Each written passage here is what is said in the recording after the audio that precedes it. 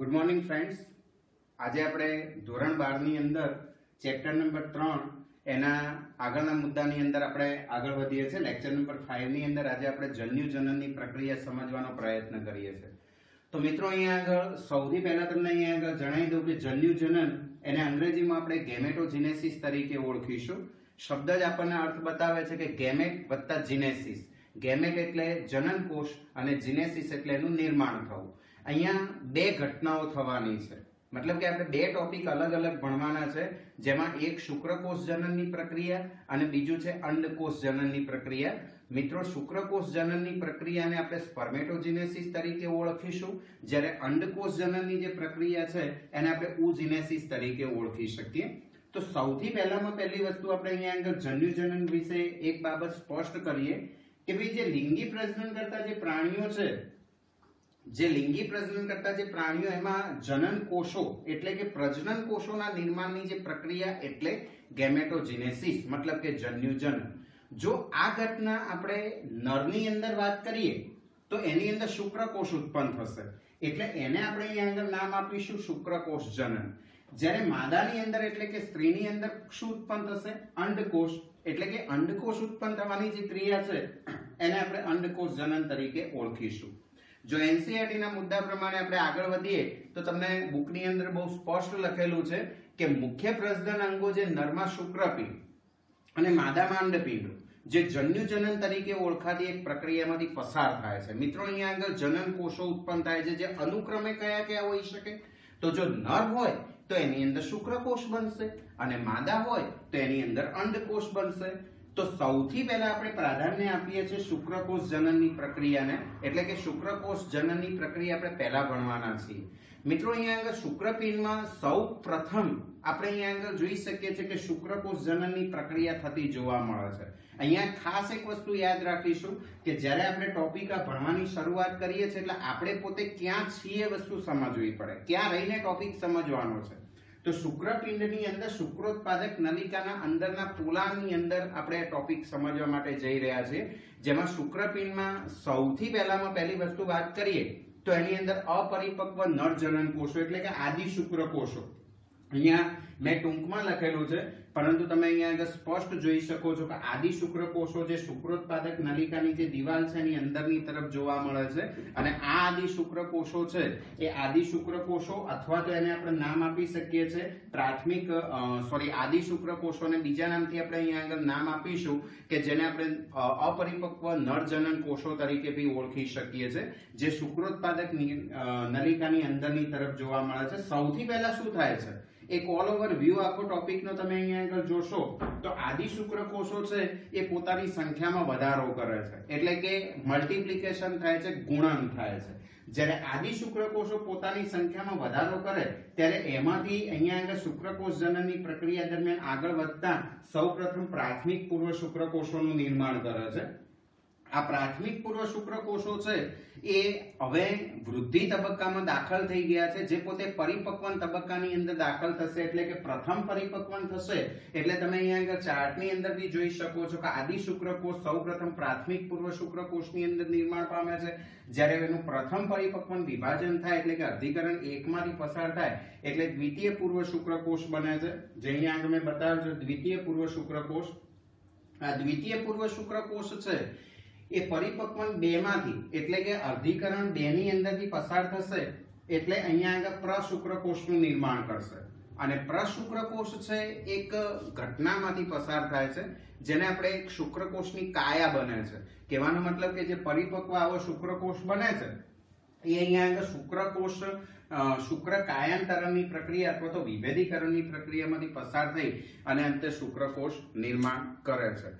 મિત્રો આપણે અહીંયા આગળ એક બાબત ખાસ ધ્યાન રાખીશું કે આ ઘટનાની શરૂઆત ક્યાંથી થાય છે? તો પ્યુબર્ટીથી થાય છે, યૌવનારંભથી એની શરૂઆત થાય છે। અને વિગતવાર આપણે ટોપિકને અહીંયા આગળ સમજીએ તો સૌથી પહેલામાં પહેલી બાબત આપણે એક બાબત યાદ રાખીશું કે અહીંયા આગળ જનન કોષો જે નિર્માણ પામે છે એની અંદર રંગસૂત્રોની સંખ્યા ખાસ યાદ રાખવી જરૂરી છે, मतलब કે એ કઈ અવસ્થામાં છે? તો જુઓ આદિ શુક્રકોષો છે એ પોતે દ્વિકીય અવસ્થામાં છે, 2n અવસ્થાની અંદર છે। આ આદિશુક્રકોષો જ્યારે ગુણન પામે છે ત્યારે સમવિભાજનની ઘટના થાય છે અને સમવિભાજનની ઘટના થાય એટલે આપણને ખબર છે કે રંગસૂત્રોની સંખ્યા સમાન જળવાઈ રહે છે, એટલે કે એની અંદર 46 રંગસૂત્રો છે. પરંતુ જ્યારે આ પ્રાથમિક પૂર્વ શુક્રકોષો છે એ જ્યારે પ્રથમ અર્ધીકરણમાંથી પસાર થાય છે અને પોતે દ્વિતીય પૂર્વ શુક્રકોષનું નિર્માણ કરવા માટે જાય છે એટલે અર્ધીકરણની ઘટના થાય છે. અર્ધીકરણ 1 થશે અને અર્ધીકરણ 1 થશે એ વખતે જે 46 રંગસૂત્રો છે એના બે સરખા ભાગ થઈ જશે, એટલે કે 23 રંગસૂત્રોમાં નિર્માણ પામે છે. હવે આ જે 23 રંગસૂત્રો ધરાવતા જે દ્વિતીય પૂર્વ શુક્રકોષ છે એ જ્યારે પ્રશુક્રકોષનું નિર્માણ કરે છે ત્યારે અર્ધીકરણ 2 થાય છે અને અર્ધીકરણ 2 એટલે બીજું કશું જ નહીં, સમવિભાજન. બરાબર છે? એટલે એની અંદર પ્રશુક્રકોષમાં રંગસૂત્રોની સંખ્યા n જ રહેશે, અહીંયા n to n, એટલે કે 23 રંગસૂત્રો જ અહીંયા આગળ રહેશે. જ્યારે શુક્રકોષ બને છે ત્યારે શુક્રકોષની સંખ્યાની અંદર બી નો ડાઉટ અહીંયા આગળ n ની સંખ્યામાં એટલે કે 23 રંગસૂત્રો ધરાવતો શુક્રકોષ હોઈ શકે.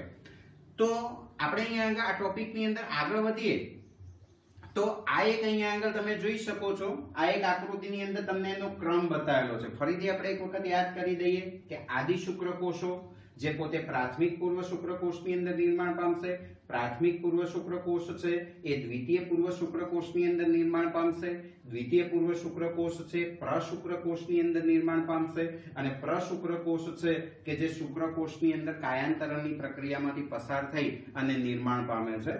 હવે આ જે શુક્રકોષ છે એ શુક્રકોષ બની ગયો, બરાબર છે? તો એ જે શુક્રકોષ છે શુક્ર કાયાંતરણની પ્રક્રિયા પૂરી કરી દીધી અને ત્યારબાદ અહીંયા આગળ શુક્રોત્પાદક નલિકામાંથી બહાર નીકળશે. મિત્રો અહીંયા આગળ શુક્રોત્પાદક નલિકામાંથી જ્યારે બહાર નીકળવાની આ જે ઘટના છે એને સ્પર્મિએશન નામ આપવામાં આવે છે, એટલે કે શુક્રકોષ મુક્ત થવાની પ્રક્રિયા તરીકે આપણે એને ઓળખી શકીએ છીએ. જુઓ અહીંયા આગળ બહુ સ્પષ્ટતાથી અહીંયા આગળ વાત કરેલી છે કે જે આદિ શુક્રકોષો છે એ શુક્રકોષો શુક્રોત્પાદક નલિકાની અંદર જોવા મળે છે, જે સમસૂત્રી ભાજનની પ્રક્રિયાની મદદથી ગુણન પામે છે, પ્રાથમિક પૂર્વ શુક્રકોષમાં નિર્માણ પામે છે. એ પ્રાથમિક પૂર્વ શુક્રકોષો છે એનું પ્રથમ અર્ધીકરણ થશે, એટલે કે અર્ધીકરણ 1, જેને બીજા નામથી આપણે પ્રથમ પરિપક્વન વિભાજન તરીકે ઓળખીશું. અને એ પ્રથમ પરિપક્વન વિભાજન થયા બાદ દ્વિતીય પૂર્વ શુક્રકોષની અંદર નિર્માણ પામશે. આ દ્વિતીય પૂર્વ શુક્રકોષ છે એ અર્ધીકરણ 2 એટલે કે દ્વિતીય પરિપક્વન વિભાજનમાંથી પસાર થયા બાદ પ્રશુક્રકોષનું નિર્માણ કરશે અને આ પ્રશુક્રકોષો છે સીધે સીધા શુક્રકોષની અંદર કન્વર્ટ નથી થતા. બરાબર છે? જેને આપણે આગળ થોડા મુદ્દાની અંદર ચર્ચા કરવા માંગીએ છીએ, એ સીધે સીધા શુક્રકોષમાં નિર્માણ નહીં પામે, પરંતુ અહીંયા આપણે વાત કરી શકીશું કે એક શુક્ર કાયાંતરણની ઘટના થશે અને શુક્ર કાયાંતરણની ઘટના બાદ શુક્રકોષમાં નિર્માણ પામે છે. તો આ જે શુક્રકોષ જનનની જે પ્રક્રિયાની જે શરૂઆત છે ને એ શરૂઆત તમે અહીંયા આગળ જોઈ શકો છો કે યૌવનારંભથી એની શરૂઆત થાય છે. હવે અહીંયા ખાસ એક વસ્તુ આપણે યાદ રાખીશું, કારણ કે એનસીઈઆરટી ની અંદર જે વસ્તુ પર ભાર મૂકેલો છે એ વસ્તુને આપણે અહીંયા આગળ ખાસ સમજવાનો પ્રયત્ન કરીશું, કારણ કે હોર્મોન સિસ્ટમ અહીંયા આગળ આપેલી છે. મિત્રો અહીંયા આગળ તમે જોઈ શકો છો કે યૌવનાવરણ જે અવસ્થા છે એની શરૂઆતની અંદર એક GnRH નામનો અંતઃસ્ત્રાવમાં વધારો થાય છે, ગોનેડોટ્રોપિન રિલીઝિંગ હોર્મોન. અને આપણને સ્પષ્ટ ખબર છે કે આ અંતઃસ્ત્રાવ છે ને એ હાઇપોથેલેમિક અંતઃસ્ત્રાવ તરીકે ઓળખવામાં આવે છે. હવે જ્યારે GnRH ના સ્ત્રાવમાં વધારો થઈ ગયો તો એ પોતે કોના ઉપર પ્રભાવ પ્રેરશે? તો એ જે છે એ અગ્રપિટ્યુટરી ગ્રંથિને અસર કરે છે. અગ્રપિટ્યુટરી ગ્રંથિ મતલબ કે 3 ભાગમાં વિભાજિત થયેલી પિટ્યુટરી ગ્રંથિ હોય, અગ્રપિટ્યુટરી ગ્રંથિ, મધ્ય પિટ્યુટરી ગ્રંથિ અને પોસ્ટ પિટ્યુટરી ગ્રંથિ, જેના દરેકે દરેક અંતઃસ્ત્રાવોના અલગ અલગ રોલ છે. એમાં આપણે અહીંયા આગળ વાત કરીએ છીએ કે અગ્રપિટ્યુટરી ગ્રંથિની વાત કરેલી છે. તો જ્યારે GnRH પોતાના સ્ત્રાવમાં વધારો કરે ત્યારે એની સીધી અસર છે એ અગ્રપિટ્યુટરી ગ્રંથિ ઉપર થાય છે અને અગ્રપિટ્યુટરી ગ્રંથિ છે કે જે પોતે GTH નામનો હોર્મોન રિલીઝ કરે છે. અહીંયા આગળ ગોનેડોટ્રોપિન રિલીઝિંગ હોર્મોન્સ તરીકે ઓળખીશું, જેને આપણે GTH તરીકે ઓળખી શકીએ. અને GTH is a group of hormones જેની અંદર 2 અંતઃસ્ત્રાવોનો સમાવેશ થાય છે. આ બંનેથી બંને જનનપિંડી અંતઃસ્ત્રાવ કહેવામાં આવે છે, જેમાં LH એટલે કે લ્યુટેનાઇઝિંગ હોર્મોન્સ તરીકે ઓળખીશું અને બીજું છે FSH એટલે કે ફોલિકલ સ્ટિમ્યુલેટિંગ હોર્મોન્સ. હવે આ જે LH છે એ LH ક્યાં કામ કરે છે અને FSH ક્યાં કામ કરે છે? LH નું જે કાર્યક્ષેત્ર છે ને એ લેડિંગના કોષો ઉપર છે અને જે એન્ડ્રોજન્સના સ્ત્રાવ સાથે સંકળાયેલું છે. અહીંયા આગળ લેડિંગના જે કોષો છે એ અહીંયા આગળ તમે જોઈ શકો છો કે આની બહારની તરફ આવેલા છે, બરાબર, આંતરાલીય કોષો તરીકે ઓળખી શકીશું. જ્યારે સર્ટોલી કોષો છે એ શુક્રોત્પાદક નલિકાની અંદરની તરફ આવેલા છે. તો અહીંયા આગળ એક બાબત આપણે ખાસ યાદ રાખીશું કે LH છે, LH નું કાર્યક્ષેત્ર કયું છે? તો LH છે લેડિંગના કોષો ઉપર અસર કરશે, એના ઉપર ખાસ એની ઇફેક્ટ હોય છે અને એના પરિણામે અહીંયા આગળ એન્ડ્રોજન્સને ઉત્તેજે છે. કહેવાનો મતલબ કે મેલ એન્ડ્રોજન્સ એટલે કે ટેસ્ટોસ્ટેરોન તરીકે આપણે એને ઓળખી શકીશું. ટેસ્ટોસ્ટેરોન જેવો ઉત્પન્ન થાય એટલે નરની અંદર નર જાતીય લક્ષણોની શરૂઆત થાય છે, બરાબર છે. જ્યારે FSH છે, FSH ફોલિકલ સ્ટિમ્યુલેટિંગ હોર્મોન્સ, એનું કાર્યક્ષેત્ર કયું છે? જુઓ તમે અહીંયા આગળ જોઈ શકો છો કે FSH નું કાર્યક્ષેત્ર છે ને એ સર્ટોલી કોષો ઉપર છે. હવે તમે યાદ કરો, સર્ટોલી કોષો ક્યાં આવેલા છે? શુક્રોત્પાદક નલિકાની અંદરની તરફ. કામ શું કરે છે? તો વિકાસાત્મક તબક્કામાંથી પસાર થતા શુક્રકોષોને કેટલીક વખતે પોષણ પૂરું પાડવાનું કામ કરે છે અને શુક્ર કાયાંતરણની જે પ્રક્રિયા જે આગળ થવાની છે એના માટે મદદ કરતા કેટલાક કારકોના સ્ત્રાવને ઉત્તેજવાનું કામ કરે છે. તો મિત્રો અહીંયા આગળ આ જે ઘટના આપણે અહીંયા આગળ જોઈ શકીએ છીએ કે શુક્રકોષ જનનની પ્રક્રિયાની અંદર જે યૌવનારંભની અંદર જે શરૂઆત થાય છે એની અંદર આપણી હોર્મોન સિસ્ટમ આ રીતના કામ કરે છે. ફરીથી એકવાર સમજી લો, GnRH માં વધારો થયો, GnRH પોતે અગ્રપિટ્યુટરી ગ્રંથિ ઉપર અસર બતાવી, પરિણામે GTH બહાર નીકળ્યો. GTH ની અંદર બે હોર્મોન્સ, એક LH અને બીજો FSH. LH છે એનું કાર્ય લેડિંગના કોષો ઉપર છે અને FSH નું કાર્ય છે સર્ટોલી કોષો ઉપર છે કે જે શુક્ર કાયાંતરણની ઘટના માટે જવાબદાર કેટલાક કારકો છે એના સ્ત્રાવને ઉત્તેજવાનું કામ કરે છે. હવે ટોપિકની અંદર આગળ વધીએ તો દાખલા તરીકે આપણી પાસે અહીંયા આગળ શુક્રોત્પાદક જે નલિકાઓ છે, શુક્રોત્પાદક નલિકાઓની અંદરની તરફથી આપણી પાસે એક શુક્રકોષનું નિર્માણ થઈ ગયું. હવે આ જે શુક્રકોષ છે એ શુક્રકોષની રચના જો આપણે તપાસીએ તો અહીંયા આગળ મેં સ્પષ્ટ અહીંયા આગળ એક શુક્રકોષ બતાવેલો છે. તો શુક્રકોષની રચનાની અંદર જો આપણે અહીંયા આગળ જોઈએ તો એની અંદર કેટલા ભાગો હોય છે? તો એક શીર્ષ જોવા મળે છે, ત્યારબાદ ગ્રીવા હોય છે, ત્યારબાદ મધ્ય ભાગ હોય છે અને કોષ રસી પૂંછડી છે. આ ઇલેક્ટ્રોન માઇક્રોસ્કોપની અંદર મતલબ કે સૂક્ષ્મદર્શીય રચના છે કે જેના ફરતે આખું કોષરસ પટલ અહીંયા આગળ વીંટળાયેલું જોવા મળે છે. પાછળની તરફ એક કોષરસીય પૂંછડીનો ભાગ છે કે જેમાં શુક્રકોષનું જે શીર્ષ છે એ શીર્ષની અહીંયા આગળ જો વાત કરીએ તો એની અંદર બહુ સ્પષ્ટતાથી આપણે અહીંયા આગળ સમજી શકીએ છીએ કે જેની અંદર જોઈએ તો આપણને વિગતવાર માહિતી આપણને પ્રાપ્ત થાય જ છે અને એ રચનાની અંદર આપણે અહીંયા આગળ જોઈએ તો એમાં વિસ્તૃત અહીંયા આગળ આ જે શીર્ષનો ભાગ છે એની અંદર એક કોષ કેન્દ્ર હોય છે, બરાબર.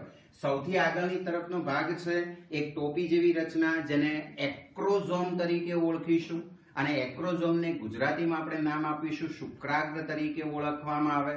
અને મિત્રો ખાસ યાદ રાખો, આ શુક્રાગ્રની અંદર એક એન્ઝાઇમ હોય છે જેનું નામ છે હાઇલ્યુરોનિડેઝ નામનો એન્ઝાઇમ, જે અંડકોષના જે પડને તોડવામાં મદદ કરે છે અને પરિણામે શુક્રકોષનું શીર્ષ અંદરની તરફ દાખલ થઈ શકે છે. હવે આ જે શુક્રાગ્ર છે એ શુક્રાગ્રનું સ્પષ્ટ અહીંયા આગળ કાર્ય તમે જોશો તો બી તમને ખબર પડશે કે એની અંદર અંડકોષને ફલિત કરવામાં મદદ કરતા ઉત્સેચકોથી ભરેલું હોય છે. ઉત્સેચકનું નામ કયું છે? તો હાઇલ્યુરોનિડેઝ નામનો એન્ઝાઇમ છે. હવે એનો મધ્ય ભાગ અહીંયા આગળ જોઈએ તો મધ્ય ભાગ અહીંયા આગળ સેટ બ્રોડ છે, એના વચ્ચેની તરફ અહીંયા આગળ એક સાંકડો વિસ્તાર જોવા મળે છે, ગ્રીવા. અને મધ્ય ભાગની અંદર આપણે ખાસ એક વસ્તુ યાદ રાખીશું કે કઈ અંગિકા હોય છે, તો એ અંગિકાનું નામ છે કણાભસૂત્ર. હવે તમને એમ લાગે કે કણાભસૂત્ર જ કેમ નહીં ગોલ્ગી કાય નહીં અંતકોષ રસજાળ, પણ કણાભસૂત્રનો ઉલ્લેખ એટલા માટે કરેલો છે કે કણાભસૂત્ર શક્તિ ઘર તરીકે ઓળખવામાં આવે છે. જ્યારે શુક્રકોષ એ પોતાની જગ્યામાંથી આગળ મુવમેન્ટ કરવા માંગે છે એટલે એક એન્જિન તરીકેનું કાર્ય કોણ કરે છે? તો એનો મધ્ય ભાગ કે જેમાં આવેલી કણાભસૂત્ર નામની અંગિકાઓ. જ્યારે પૂંછડી છે એ પૂંછડીના હલનચલન માટે એને શક્તિ આપવાનું કાર્ય બી કણાભસૂત્ર કરશે. મતલબ કે જો પૂંછડી પાછળની તરફ મુવમેન્ટ કરશે તો જ શુક્રકોષ આગળની તરફ જઈ શકે છે. અહીંયા સ્પષ્ટ ઉલ્લેખ કરેલો છે કે મૈથુનની પ્રક્રિયા દરમિયાન પુરુષ છે લગભગ 200 થી 300 મિલિયન જેટલા શુક્રકોષોનો ત્યાગ કરે છે અને એ સામાન્ય પ્રજનન ક્ષમતા માટે જો તમે અહીંયા આંકડાકીય માહિતીને ધ્યાનમાં લો તો સામાન્ય પ્રજનન ક્ષમતા માટે ઓછામાં ઓછા લગભગ 60% જેટલા શુક્રકોષો છે એમનો સામાન્ય આકાર ધરાવતા હોવા જોઈએ અને કદના હોવા જોઈએ, તથા ઓછામાં ઓછા 40% શુક્રકોષો છે શક્તિશાળી હલનચલન દર્શાવતા હોવા જોઈએ. અહીંયા 60% અને 40% ઉપર આપણે ખાસ ભાર મૂકીએ છીએ. એક તંદુરસ્ત પુરુષની અંદર જો એ એકદમ હેલ્ધી છે, મતલબ કે પ્રજનનની દ્રષ્ટિએ એકદમ તંદુરસ્ત વ્યક્તિ છે, તો એના વીર્યની અંદર જે આવેલા જે શુક્રકોષોનો 60% હિસ્સો એવો છે કે જે સામાન્ય આકાર અને કદ ધરાવતો હોવો જોઈએ, અને 40% હિસ્સો એવો હોય છે કે જે શક્તિશાળી હલનચલન દર્શાવતો હોવો જોઈએ. તો અહીંયા આગળ આ જે શુક્રકોષો છે એ શુક્રકોષોનો જો એક માર્ગ બતાવીએ તો ક્યાંથી બહાર નીકળશે, શુક્રકોષોનો ક્રમિક માર્ગ કયો છે? તો સૌપ્રથમ પહેલા શુક્રકોષોનું ઉદ્ભવ સ્થાન શું છે? તો શુક્રોત્પાદક નલિકાઓ. તો શુક્રોત્પાદક નલિકાઓમાંથી મુક્ત થતા જે શુક્રકોષો છે સહાયક નલિકા દ્વારા વહન પામે છે, અને ત્યાંથી શુક્રકોષોની પરિપક્વતા અને ગતિશીલતા માટે અધિવૃષણ નલિકામાં જશે. ત્યાંથી પછી શુક્રવાહિનીમાં આગળ વધે છે. પછી એમને શુક્રાશયનો સ્ત્રાવ મળે છે, પ્રોસ્ટેટ ગ્રંથિનો સ્ત્રાવ એમના માટે જવાબદાર બને છે. એક શુક્રાશય રસ પ્રાપ્ત થાય છે, અને પરિણામે જે શુક્રકોષો અહીંયા આગળ વીર્યનો જે સમગ્ર સ્ત્રાવ લઈ અને નર સહાયક પ્રજનન નળીઓ અથવા તો ગ્રંથિઓના કાર્યનું નિયમન કરી અને એન્ડ્રોજન્સ બી મુક્ત કરે છે. એના સાથે સાથે શુક્રપિંડી અંતઃસ્ત્રાવ બી આ ઘટના માટે જવાબદાર બને છે, અને અંતે શુક્રકોષ વીર્ય મારફતે બહાર નીકળે છે. હવે આપણને અહીંયા આગળ એક ચાર્ટ સ્વરૂપે અહીંયા આગળ એક બાબત આપેલી છે. આ ચાર્ટને બી આપણે સ્પષ્ટ સમજવાનો પ્રયત્ન કરીએ છીએ કે જોઈ શકો છો, સૌથી પહેલા આદિ શુક્રકોષ બતાવેલા છે. બંધારણની દ્રષ્ટિએ 2n છે. રંગસૂત્રોની સંખ્યા જો વાત કરીએ શકીએ તો 46 ક્રોમોઝોમ એટલે કે 46 રંગસૂત્રો છે. આ ઘટના અહીંયા આગળ આપણને બતાવેલી છે ગુણન તબક્કો, મલ્ટીપ્લિકેશન હંમેશા સમવિભાજનની પ્રક્રિયા દ્વારા થાય છે. એટલે સમવિભાજન અને વિભેદીકરણની ઘટના અહીંયા આગળ બતાવેલી છે કે જેમાં આદિ શુક્રકોષો છે એ મેક્સિમમ પોતાની સંખ્યાની અંદર વધારો કરી રહ્યા છે.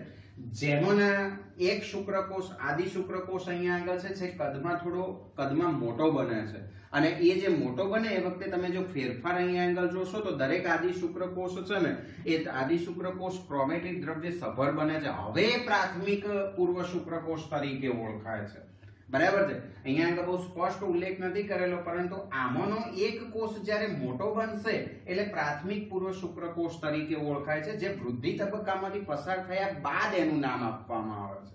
હવે આ પ્રાથમિક પૂર્વ શુક્રકોષ છે ને તૈયાર છે, એને મિયોસિસની ઘટનામાં જવા માટે પોતે તૈયાર છે, પરંતુ આપણને ખબર છે કે મિયોસિસની જે ઘટના મતલબ કે જે અર્ધીકરણની જે ઘટના છે 2 સ્ટેપમાં થાય છે.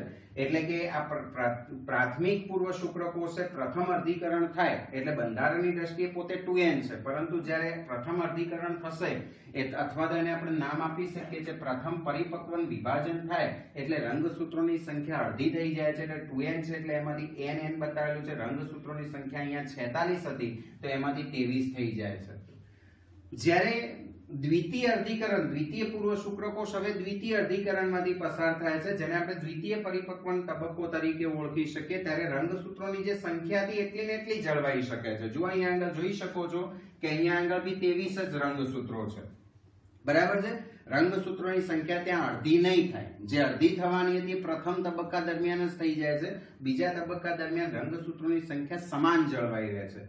હવે આ દ્વિતીય અર્ધીકરણ થયા બાદ આ જે દ્વિતીય પૂર્વ શુક્રકોષ છે એને આપણે શું નામ આપીએ છીએ? પ્રશુક્રકોષ તરીકે ઓળખીશું. અને એ જે પ્રશુક્રકોષ જે નિર્માણ પામે છે જે પોતે ડાયરેક્ટ શુક્રકોષમાં કન્વર્ટ નથી થતો.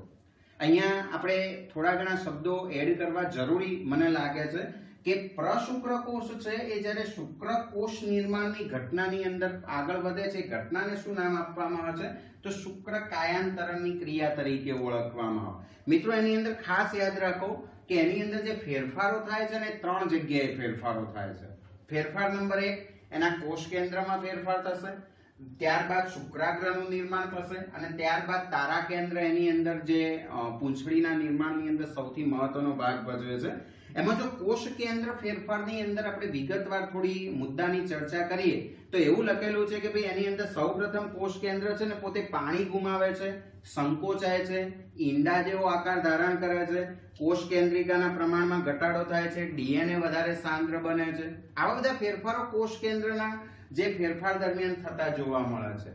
ત્યારબાદ શુક્રાગ્ર નિર્માણ કેવી રીતના થાય, અહીંયા એક બાબત ઉપર ખાસ ધ્યાન રાખો અને નોટ ડાઉન કરી દો કે જે શુક્રાગ્ર નિર્માણની અંદર તમે અહીંયા આગળ જોશો તો અહીંયા આગળ જે હાઇલ્યુરોનિડેઝ નામનો એન્ઝાઇમ ત્યાં ભેગો થશે, એટલે કે એ ઘટના બહુ અગત્યની છે. આ જે ઘટના છે એના માટે જવાબદાર અંગિકા કોણ છે, તો શુક્રાગ્ર નિર્માણની અંદર જવાબદાર અંગિકા છે એનું નામ અહીંયા આગળ હું લખું છું ગોલ્ગી નામની અંગિકા.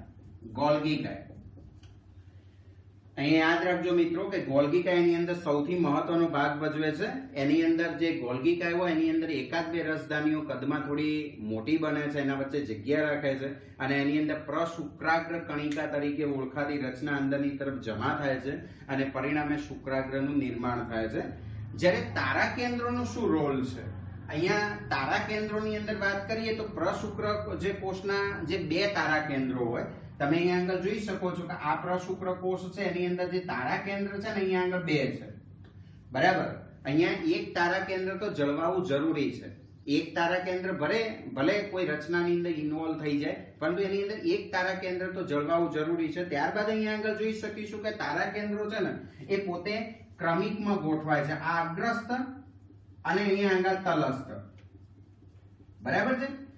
હવે જે તલસ્થ તારા કેન્દ્ર છે એ તલસ્થ તારા કેન્દ્ર અહીંયા આગળ તલ કણિકામાં ફેરવાઈ જાય છે અને પરિણામે આપણે અહીંયા આગળ જોઈ શકીએ છીએ કે એની અંદર જે અક્ષીય તંતુ બનાવે છે. આજે અહીંયા આગળ આપણે વાત કરી શકીએ છીએ કે અહીંયા આગળથી અક્ષીય તંતુનું નિર્માણ થાય છે અને એની ફરતે અહીંયા આગળ જે કણાપ સૂત્રો વીંટાળીને છેલ્લે કોષ રસીએ પૂંછડીનું નિર્માણ કરવા માટે આગળ વધે છે. મિત્રો અહીંયા આગળ એનસીઈઆરટી ના મુદ્દાને જે બુકમાં આપેલો છે એટલી જ વસ્તુને આપણે વિગતવાર સમજવાની છે. બાકીના કોઈ મુદ્દાને સમજ માટે બરાબર છે આપણે એડ કરી શકીએ છીએ. બાકી પ્રશ્નની દ્રષ્ટિએ તમે અહીંયા આગળ જોશો તો પ્રશ્નો અહીંયા આગળથી નીકળી શકે છે કે પ્રાથમિક પૂર્વ શુક્રકોષ છે એમાં કયા પ્રકારનું વિભાજન થાય છે, તો અર્ધીકરણ 1. જ્યારે દ્વિતીય પૂર્વ શુક્રકોષ છે એની અંદર કયા પ્રકારનું વિભાજન થાય, તો અર્ધીકરણ 2. એક આ વસ્તુ યાદ રાખો. પ્રશુક્રકોષ છે એ કઈ ઘટનામાંથી પસાર થશે, શુક્રકાયાંતરણની ઘટના.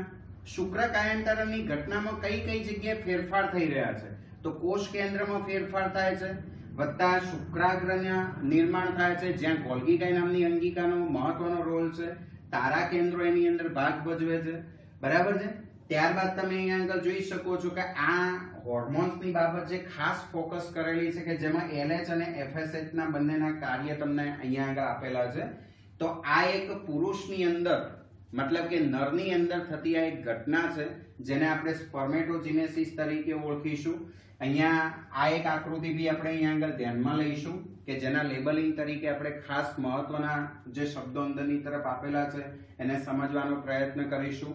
ચાર્ટની અંદર બી જે તમને તબક્કાઓ જે આપેલા છે જેમાં અહીંયા આગળ આમે તબક્કાઓ થોડા વધારે અહીંયા આગળ બતાવેલા છે.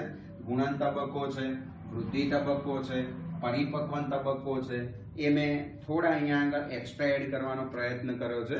મિત્રો અહીંયા આગળ શુક્રકોષ જનનની પ્રક્રિયાની અંદર માત્ર સીધી જ વસ્તુ છે કે આદિ શુક્રકોષમાંથી શુક્રકોષ બને કેવી રીતે, બરાબર. આટલી ઘટનાને આપણે અહીંયા આગળ ટોપિકની અંદર સમાવિષ્ટ કરવાનો પ્રયત્ન કર્યો છે. ક્યાં ઘટના થાય છે એ બી બહુ સ્પષ્ટ છે કે શુક્રોત્પાદક નલિકાની અંદર, કહેવાનો મતલબ કે જો અંગની વાત કરીએ તો શુક્રપિંડની અંદર થતી આ ઘટના છે.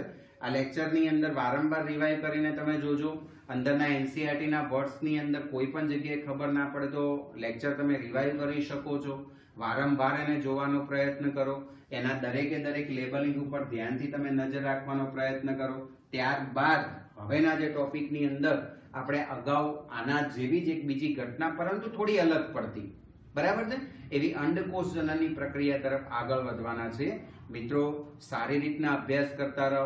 ભલે હું પ્રત્યક્ષ તમારી સામે નથી, પરંતુ એક મીડિયાના માધ્યમની મદદથી બી, યુટ્યુબ ચેનલની મદદથી બી આપણે સારી રીતના સમજવાનો પ્રયત્ન કરી રહ્યા છીએ અને હું માનું છું કે આ પ્રયત્ન આપણો સાર્થક રહેશે. ચલો નવા લેક્ચરની અંદર આપણે આગળ વધીશું. લેક્ચર નંબર 6 ત્યાં સુધી આટલા ટોપિકને તમે વ્યવસ્થિત જરૂર જણાય તો ચોપડાની અંદર લખી બી રાખો. જરૂર જણાય તો તમે વ્યક્તિગત બી સંપર્ક કરી શકો છો અથવા તો તમે લેક્ચરને વારંવાર રિવાઇવ બી કરી શકો છો. આભાર. Thank you.